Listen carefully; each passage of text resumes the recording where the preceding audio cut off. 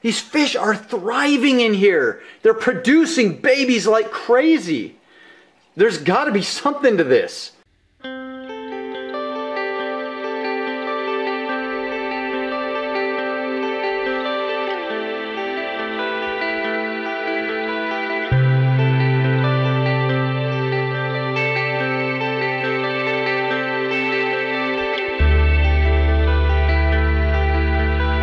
Alright, I think it's time for an update on the frontosa African cichlids here. So, some problems arose the other day. I was trying to clean the filter out and clean the tank glass a little bit, and something happened that I knew it was going to happen soon. I've been waiting for it to happen. It happened. I got to deal with it now. And then I just want to show you guys, I can't hardly believe this little lady in here, but she's pregnant again. So let's show you a little pregnant mama fish here. And of course, these guys are mouth brooders. She's not really pregnant per se, but she's got a bunch of little fry in her mouth there. And she's been keeping them in there longer and longer. I think it's because she wants to keep the rest of these guys from eating them.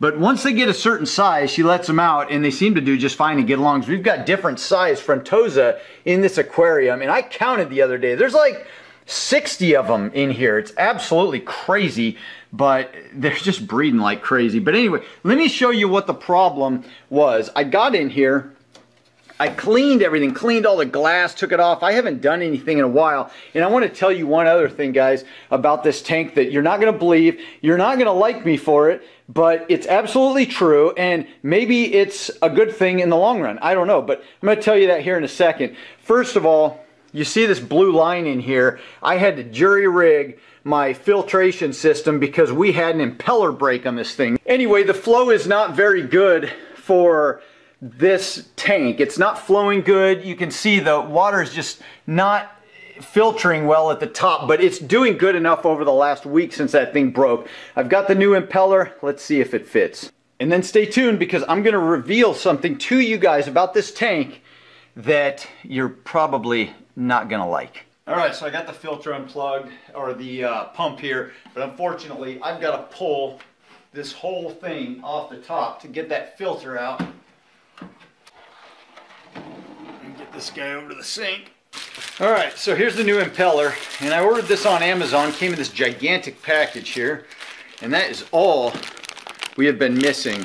So I tried to size this thing up, and I hope to God this works, but I hope it's going to fit in there. What had happened was the tines on the other one broke off and it just wasn't creating any pull down in there, so it wasn't sending water around and filtering. If this doesn't work, I'm going to have to come up with another solution.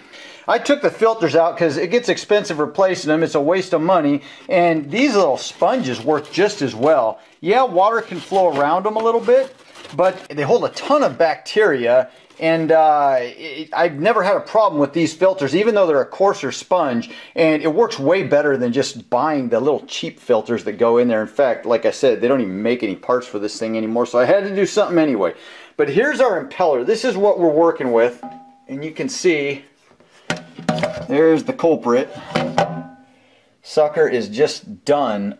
Alright, so I got these guys side by side, and as you can see, they stick together.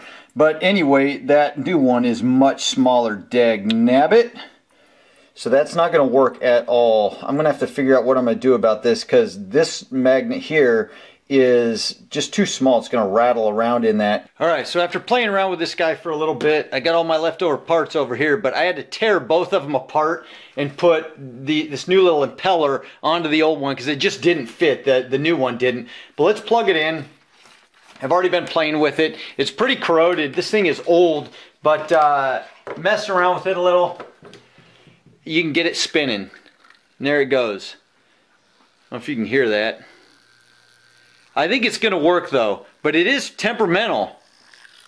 It'll stop, and it's tough to get spinning again. See, it isn't spinning. And so I really am going to have to play with this once I get it. Come on, buddy. There it goes. Anyway, I'm going to get this all set back up, and man, I just hope and pray that it's going to work. Alright, so we got this all back together. Ooh, there goes the water. Glad that my wife's at work.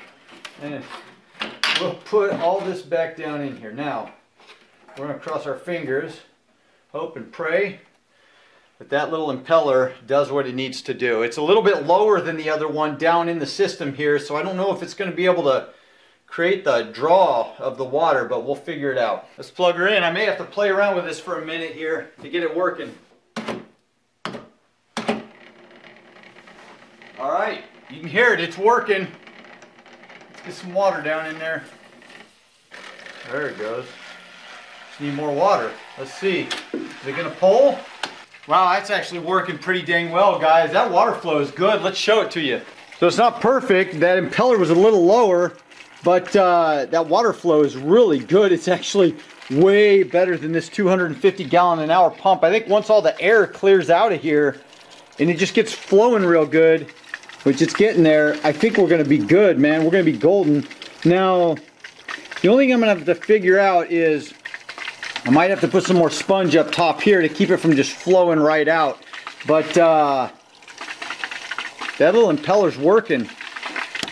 I just need to get it to get all that oxygen out of there, all that air, so it's not sucking weird like that. It will. It'll clear. Man, awesome. Look at that flow down in there. That is just awesome. That new impeller is working great. All right, it's starting to figure itself out there. I'm going to get this lid back on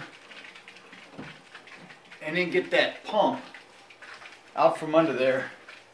All right, so there it is. We got most of the bugs worked out of this thing. Still sucking a little bit of air here. I had to put some petroleum jelly down around the seal there so it wouldn't suck air. I think it's still sucking a little bit in, but for the most part, the flow is a lot better there. Up here, you can see way better than that 250 gallon pump. 250 gallon an hour pump. Anyway, the flow is way stronger. It's actually breaking some of that surface tension, and it should really start cleaning this tank up quite a bit. Of course, everything's pretty bad looking right now because we just stirred it all up messing with that filter. So overall, I'm happy with the results here.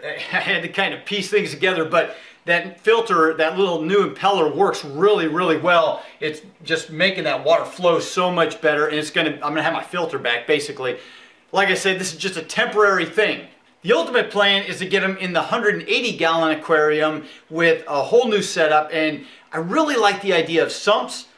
I don't like the idea of drilling this tank, so more and more I'm thinking about building an overhead sump. We'll see how that works out. In the meantime, this is what I've got. Now for those of you who've waited here till the end of the video, I'm going to tell you right now, the crazy thing that you're not going to like to hear, but might open us up to some new ideas, and that's why I'm sharing it with you guys that love the aquarium hobby.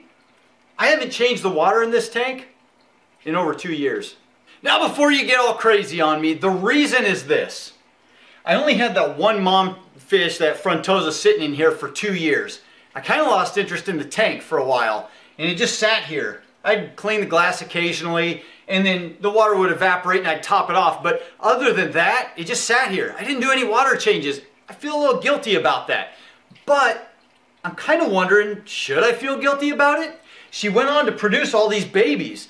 I've got almost 60 frontosa African cichlids in this tank. How could that possibly be that I'm not doing water changes? I still haven't done a water change on this thing in over 2 years, and these fish are thriving. Could it be because I've got like 3 to 4 inches of sand down here? Could it be all the rock and maybe tons of surface area for bacteria? Where are the nitrates going? I don't know, but you fish people, maybe you can help me out with some of these answers. In the meantime, it's kind of interesting to see how all this is unfolding. All these little babies that she's pumping out. Like I said, I've got a 4-inch layer. This used to be a saltwater tank, and so I had these aragonite spheres. And they've got tons of porous space in there for bacteria. It's a deep sand bed. Maybe that's the reason for it. Maybe that's why I haven't had to do water changes. And like I said, you can see, even though you might get a little upset hearing that, these fish are thriving in here. They're producing babies like crazy. There's got to be something to this. Anyway, I thought I'd post this little update for those of you who are just here for the fish. There you go. That's what's going on in this tank. A little bit more background information. We got the filter working again. We'll see how things turn out. Now I know some of you are excited about getting these into the 180 gallon tank, getting that tank set up and get everything going with that. But before I do that, I got to rip the carpet out of here and get some hardwood floors going on because my wife wants hardwood floors. That's a whole nother project. So it'll be a while. So just hang in there. before we get these guys into the bigger tank, but it's gonna happen. And when it does happen, I'm gonna show it all to you guys. So, in the meantime, have a fantastic week. Hit the like button if you like it, subscribe if you wanna follow along and see that 180 gallon build down the road. Have a fantastic week, guys. I'll see you in the next video. Adios.